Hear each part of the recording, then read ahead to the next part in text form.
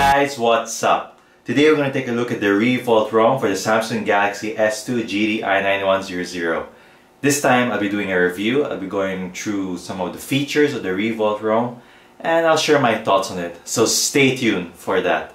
Hi again, we got here the Revolt ROM, which is version 4.4 for the Samsung Galaxy S2 GT-i9100. Let's check out the version, of course. So as you can see, it's version 4.4 and it's on Android 4.2.2 and it's based on Cyanogen mod. So as you can see, it's pretty much, it has the same vanilla Android, sort of like a vanilla Android experience with additional options. This is an AOKP ROM, and as you can see, I believe I'm using the Nova launcher if I'm not mistaken. And of course you can change it. You have two launchers here. We've got the Revolt launcher and the Nova launcher. Anyway, so let's check out some of the settings of the phone. Of course, one of the most important features of a ROM is the control settings. So this is an AOKP, so we can go through the AOKP settings, and we've got, of course, the usual settings that can be found on most AOKP ROMs, but this guy has got the halo notification. You know, one way of going to notifications is through the halo feature over here. You can easily enable it and disable it, and to enable it, you just simply pull down the status or notification bar, and there should be a halo icon up there. Moving forward, we've got different lock screen settings which we can play around with. We've got the power menu, of course, going the navigation bar. We can enable it or disable it. Of course, I don't know why you would need to enable it because we've got our own hardware keys here. We've got ribbons. Yeah, this is pretty cool actually. Check this out, guys. If I swipe from the right bezel, we get sort of this ribbon here at the side.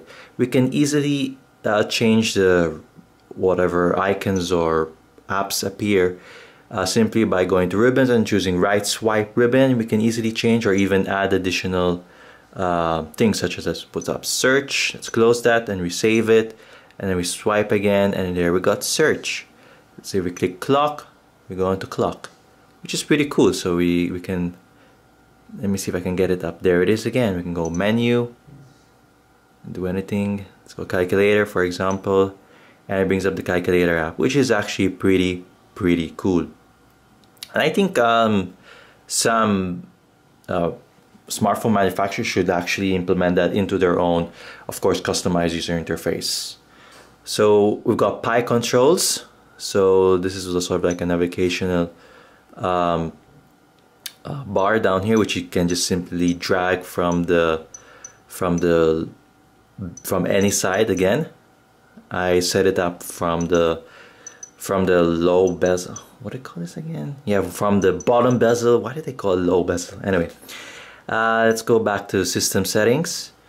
Revolt control. Good. We can play around with the toggles, the battery, of course. Yeah, that's basically about it regarding the AOKP. You can even have different themes. So anyway, here's the interesting part. We've got the Revolt customizations. This is done by the developer himself, so you can play around with this. For example, we've got the lock screen see-through. I've seen this in several other ROMs, and as you can see, you can easily see what's behind the lock screen, so that's pretty cool. Also, we've got the power widget. Let's turn that on. Let's see what else we got here. See, sometimes it gets confused. So anyway, we got hardware keys. We can change the hardware key actions, which is actually pretty cool also. So we can have, this is the cool thing also about the, I've been using the word cool a lot, so got to improve my vocabulary. We've got the dark Revolt theme. So this what it does is just makes the user interface darker. So we can just swipe it to on and becomes a little bit more darker.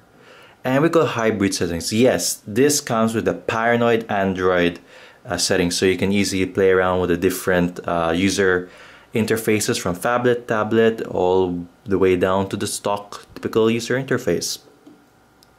So basically that's about it in regards to the Revolt ROM. It's pretty good. Nothing new, nothing really new except for the ribbons, which I kind of like. So that's basically about it, guys. This has been the Revolt ROM version 4.4 for the Samsung Galaxy S2. So if you guys like my videos, if you enjoy my videos, feel free to like the video, of course.